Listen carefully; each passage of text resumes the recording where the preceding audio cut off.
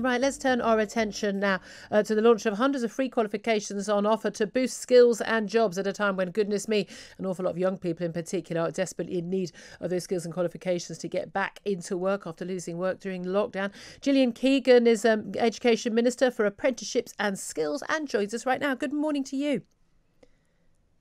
Good morning, Julia. Good morning. We got you. Great. This is a new launch you're announcing today of hundreds of free qualifications. An estimated 11 million adults now having the opportunity to gain those new qualifications for free. What sort of qualifications are they and what sort of jobs will they qualify them for?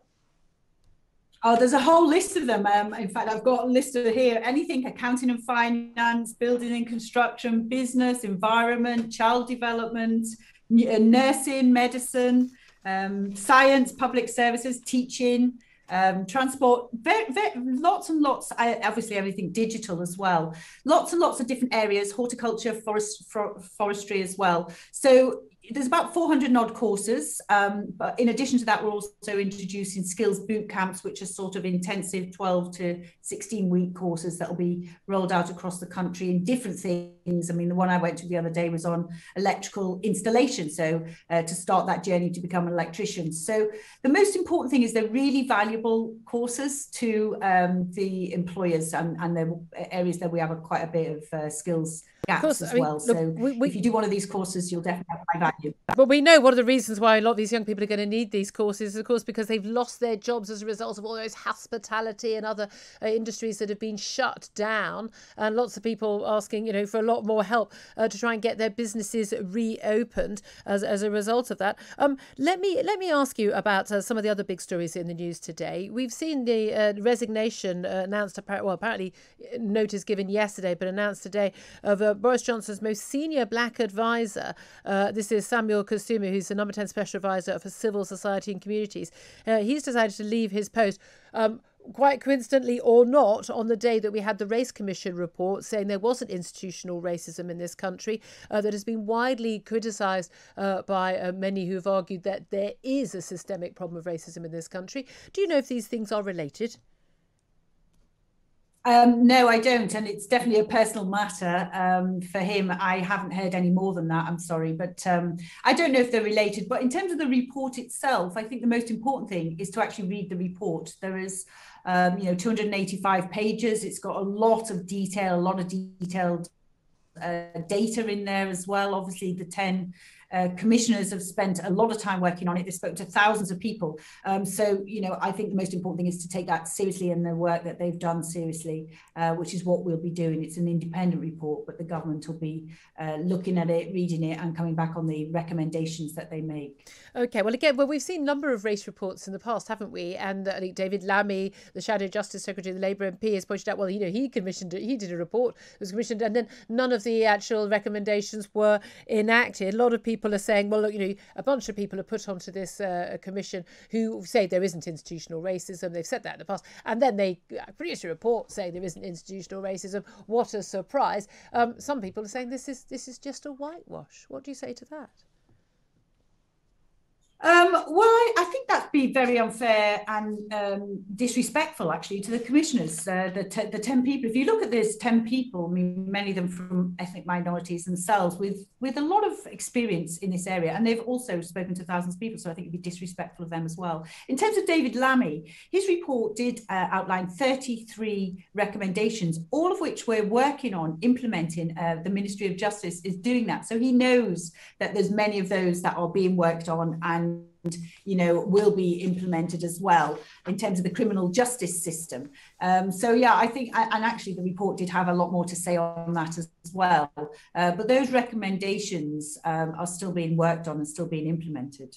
Obviously, with your responsibility for apprenticeship and skills, there's lots of talk about education being the key in this race report, and also issues in terms of jobs and access to the professions, the higher paying professions. Do you think that there is a racial disparity in educational outcome, in people going off to university or going on to apprenticeship schemes or the others, and getting decent jobs, decent careers where they can progress and help their families progress? Is there one based on any claim of institutional racism, or do you think all of the differences can be explained by other factors?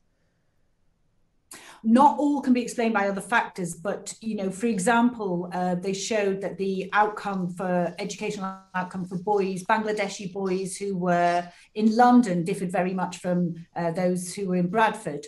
Or indeed that Black Caribbean boys, the outcome was very different from Black African boys. So they did have, I think if you go down to the granular detail, and that's actually one of the things I think is useful about the report, they get down to detail. They recognize that there is racism, there is disparities, there are inequalities, and we absolutely have to have policies to address them. But quite often, these are done at a very sort of what the point the report makes, at a very high level, BAME, everybody's BAME. Well, actually, what they're saying is that label is too high level. We need to get down to look at differences in different ethnicities, different race, different gender, different parts of the country where people face those real barriers, real inequalities, and don't get access to the best jobs, the best education, don't get access enough to apprenticeships, and which are a brilliant tool to be able to, increase your lot in life, and the social mobility tool. They're fantastic. I know I did one myself.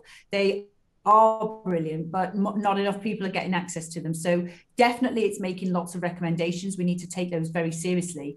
And education is always a way that people improve their equality. And how important is education? How important are schools and their role in terms of educating young teenage boys, and indeed perhaps boys as young as primary school age, about how they relate to other boys or indeed other girls in particular? We've got Ofsted now investigating safeguarding issues in private and state schools. We've got Children's Commissioner getting involved, the NSPCC helpline being set up to follow on from the Everyone's Invited website, where thousands of allegations have been made anonymously about so-called rape culture in some of our schools. How much is it a school's job, a teacher's job, to educate young teenage boys about their sexual behaviour?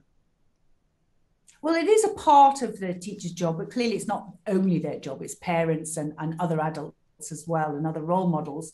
But we have changed the relationship health and sex education curriculum in schools. So we did a lot of work following earlier reviews of this, and we implemented that from May 2019. It's become compulsory from September 2020. So there has been some changes, and that does put a lot of onus on schools to talk about relationships, healthy relationships, the importance of consent, and all of those other factors that are now part of the curriculum. And that's relatively new, but that's something that I think is important, and it is a school's role. Children spend a lot of time at school, and it is a place where education happens. So I think it's important also to include relationship and sex education as well. All right. Can I just ask you again, as an education minister, it's a younger age group involved, but these are younger, early years settings in nurseries and children's groups. And the government yesterday, the Education Department, quietly updated guidance for early years groups. And this is a tweet from the Department for Education. Just as in all other early years settings, singing is still permitted at parent and toddler groups. But in order to make sure it can happen safely and to minimise the risk of the spread of COVID, parents should not join in. The person leading the group can sing, the babies, the children can sing, but not the mums or dads in the group. Has this country gone completely and utterly stark, staring insane? I mean, obviously what we're trying to do, as with all of these things, is as we're sort of vaccinating our country and getting towards the end, hopefully, of many of these restrictions, which, we would have thought were insane, actually, a year ago, if someone had told us we'd be doing half this. But, I think what is important is we're just trying to minimise everything, take a cautious approach. We know that aerosols and singing, still not allowed in churches. Singing has been something that has been restricted. So I guess it's just trying to get the balance that, So mums and babies, they can go to the group, they can talk to each other, but they can't sing. I mean, even if they sat 2 meters apart. I can see from you on the video, I think you agree with me that this is madness. I think it's cautious. I think it's cautious. And that's really the That's way the we're watchword being. now, isn't it? Cautious. From now, it's true, but as you get to the end and you can see the end in sight, all of us are being cautious. We don't want to risk any of this at all. We definitely want to get back you to think pub, it's you agree with out. me, you think it's bonkers, don't you? No, I just think it's cautious. Honestly, I do. And I think I'll do anything. You know, we've now spent a year under the most unbelievable restrictions. Obviously, it's been devastating what's happened to our country. We've done, you know, we're really in a fortunate position where a lot of people have been vaccinated across our country, and that's rolling out brilliantly. And we're all super. And you'll say you'd do anything. But it is now the time to. Just finally, would you do anything? Would that include carrying your own personal medical records and having the right of anyone on the door of a pub to have a right to know your personal private medical records and carry a vaccine passport? Would that be included in the anything you'd do? Well, to be honest, I think they are looking at this, right, and looking at the pros and cons of it, because there are pros and there are cons. You know, if you said to me it was my way of getting on holiday, then that would probably change my mind, and I probably would. You know, the report, I think, comes back on the 5th of April, and we have to weigh up. It is a tricky subject because there's a lot of people who, you know, it's legally quite tricky as well. So, you know, that report will come back on the 5th of April. But, you know, there are some pros and there are some cons, that's for sure true. All right.